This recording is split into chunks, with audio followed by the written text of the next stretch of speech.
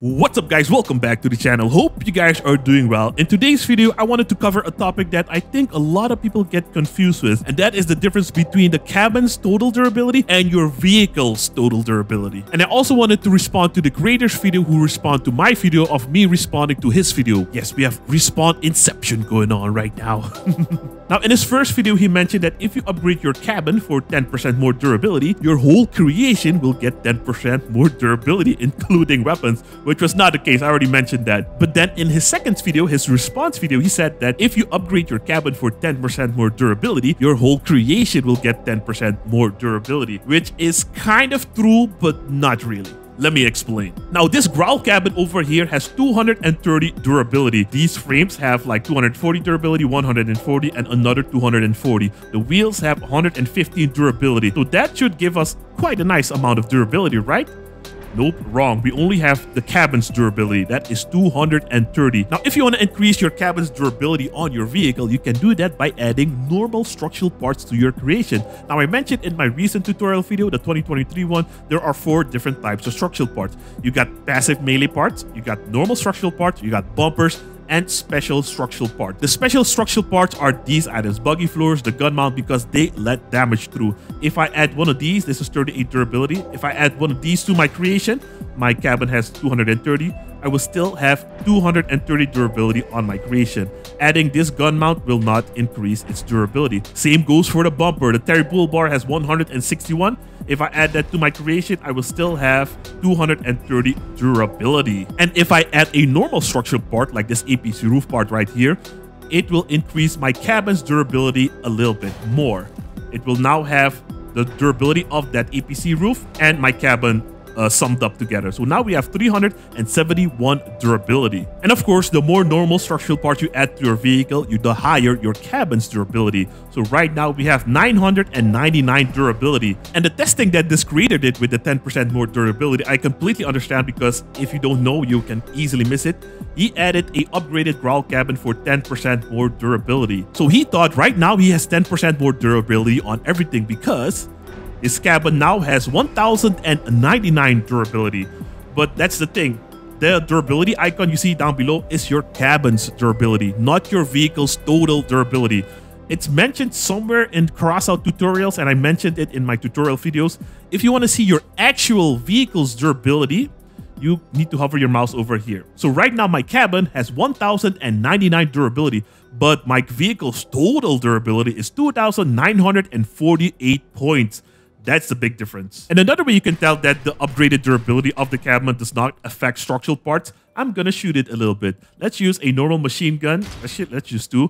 This structural part has 141 durability. So by shooting it, it should fall off exactly at 141 durability. Not more, not less. So if we line up right here, see, 141 durability, it fell off. And now let's just, just for testing purposes, let's use a normal growl cabin. This one does not have a perk. And let's do the same thing. Let's repeat it. It should also fall off at 141 durability. Let me just line up perfectly so I don't shoot other parts. See, falls off at 141 durability. Now again, if you upgrade your cabin for 10% more durability, it only affects the cabin's total durability. I know it's a bit confusing because, you see the armor icon down below, and you would assume it's your vehicle's durability, but it's just for your cabin. If you want to see your vehicle's total durability, just click on the information icon and highlight your mouse or cursor over the armor icon. And you can see right now it is 1946 because I removed a bunch of armor. And that 1946 is the durability of the wheels, the frames, the cabin, the guns, and the APC roof parts. And that's why, usually at higher tiers, people will usually have their big old cannons like the Mastodon mounted in the front because it has a ton of durability. It has 1505 durability. So usually you'll see builds like this and use their guns as protection just because the cabin might not have that much. So right now this build has 3,337 durability, while my creation itself, my cabin, has only 371 points. That's the difference. Now, something else I want to try out and see is the difference between cabin's durability buff or cabin's resistance to damage buff. I tried it out once before on the channel, but I did not add any durability to the cabin. So right now we got a growl cabin that has resistance to damage. We got a bunch of panels here, and we got 3 protector machine guns. So let's see what the difference is. I'm gonna have them side by side, one for durability, one without any perk, and one for resistance to damage. Okay, the protectors had too much spread. So right now we got gun gunneers, and they should get more accurate the longer we hold down the fire button. So let's try it out now.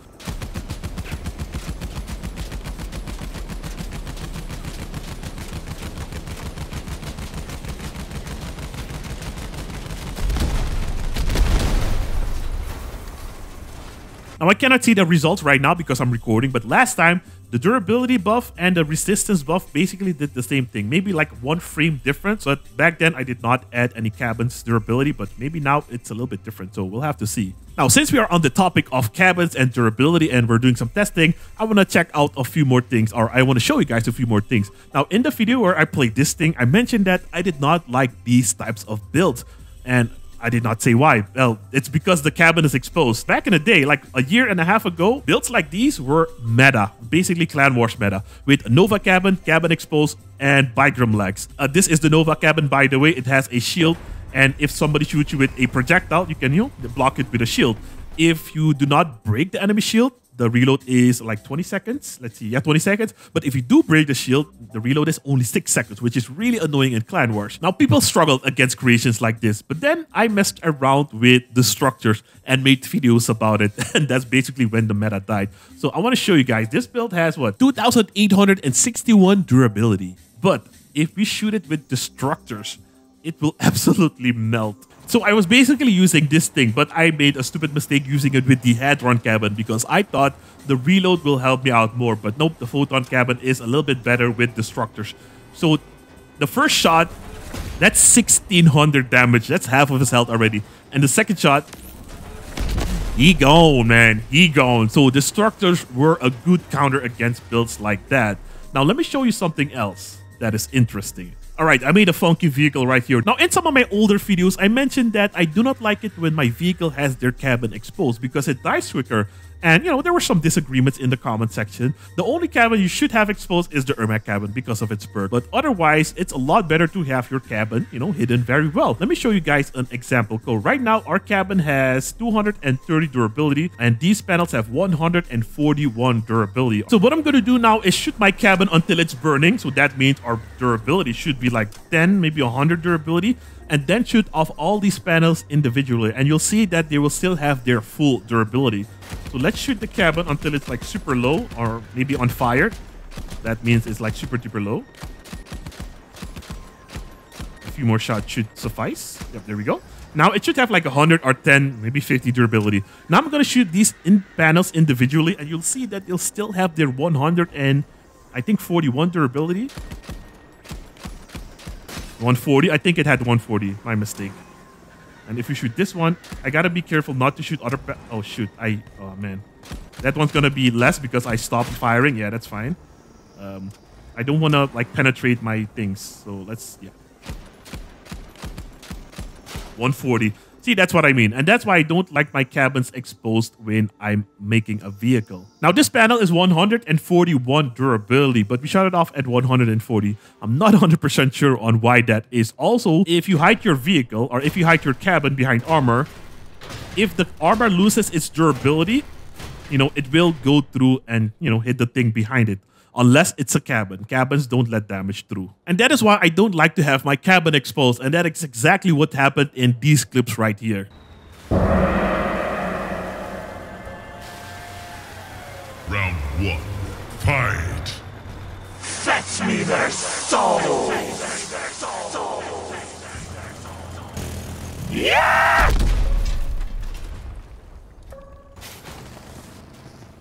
Double kill! So even though my creation had 4,000 cabin durability, that Tusk cabin just messed me up in one good hit. And if you go to my channel and watch that specific video, I also tested it out. If you hit the cabins from the bag or any other place where there's normal structural parts, the Tusk cabin cannot do that. But if you get a direct hit to the cabin, you'll get messed up. So yeah, guys, that's about it. That's the difference between your cabin's total durability and your vehicle's total durability. Now, the creator did reach out. He mentioned that he reached out, and I did see the email today. Was a bit late though. He asked for some information about Crossout because he's new to the game. He said he had 1,000 hours, but in Crossout that are noobish numbers. But yeah, I am Lord JBRider. I have Crossout knowledge flowing through my veins. I am Crossout. But, you know, I'm super duper busy, so I'll reach out to him. I'll respond to him. In terms of knowledge and things I need to discuss with him, I don't know, man. There's a lot of stuff to talk about. The devs keep changing things, and you know, I'll help out where I can, and maybe on Discord, maybe we can make videos. I don't know. I don't mind that at all. But yeah, I'll let him know. I'll let him know. Now, he also mentioned that selling his cat arena and getting 3 growl cabins and fusing them, that was his personal decision. That was not advice for new players. But the way he placed it in the video, it looked more like advice that you want to give other players instead of just his personal decision. But, you know, we saw that and he recognized what he could have done differently. Now, of course, it is his personal opinion on what you should do as a new player, and I have my personal opinion as well. But you as a player itself should do your research before you make a choice on what you want to do. Now, we all know Crossout is one grindy game. One bad investment will set you back weeks, maybe even months. And that's why I usually care about... That's why I care about new players. I just reminded the comment that I saw on his, his video. There was a comment saying that JB farms new players. For video views. But yeah, dude, I farm new players. You think top players like Diamond League players watch my videos for advice? No, they know everything already. And they're super rich already. So new players is basically my audience. New and veteran players, not the pros. The pros don't watch my videos. Basically, my videos are just for entertainment purposes. And I try to show you guys as well what is good, what is meta, what is bad, my opinions on certain weapons, new pack, and also give you the news. Now, I know I don't make a lot of my own vehicles anymore. I mostly use the exhibition. But, you know, I got a lot of requests from people to try out their builds or improve them. And I want to make my own builds. I used to do that for the first year of content creation, but I just don't have the time anymore. Like, I was making builds. I was making 3 different builds every week, and I just ran out of ideas. And people are way more creative than me. I can still build, but there's a plethora of builds on the exhibition for me to try out and show to you guys. So that's why I do that. And to be clear, guys, I am not the best Crossout player or the best builder. I know a lot, but I don't know everything. The only reason why I called out the other creator is because he was saying things that were completely wrong. But yeah, these were some interesting videos to make. I hope you guys enjoyed the video, and if you did, I hope I earned your subscription. Also, follow me on Twitch because I stream on the weekends. This weekend, I'll probably go live on Twitch on Thursday. I'll stream on YouTube and Twitch on Friday and Saturday if I have the time. Yep, and if you do all of that, you can see that as your good deed of the day, and you might win $1 million. I'll see you guys in the next one. Have a great day. Peace!